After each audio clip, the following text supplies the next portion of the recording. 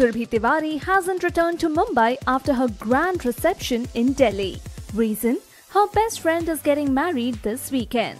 We had planned it that way, she tells us. Surbhi's mother-in-law has welcomed her into the family with a silver crown. Surbhi says she's lucky to get a caring husband and mother-in-law. My mother-in-law is in BJP, she continues with pride. Meanwhile, Surbhi is also fast making arrangements for a short honeymoon in Goa, which will be followed by a long one in Switzerland. I can't wait for the Switzerland one, but my husband Praveen is short on leave, so we will have to wait for another 2 to 2.5 months before we embark on our second honeymoon, she laughs. Surbhi further says her husband is very shy.